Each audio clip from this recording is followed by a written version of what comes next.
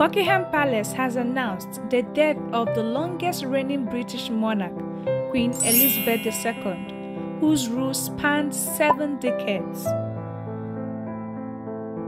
She died on Thursday at the Balmoral Castle in Scotland at the age of 96.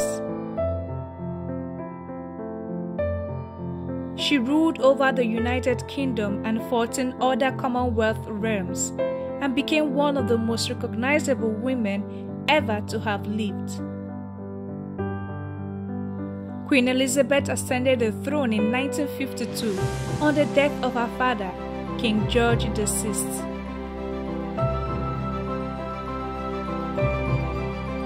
Her son, Charles, immediately became king upon her death. May her soul rest in perfect peace. Amen.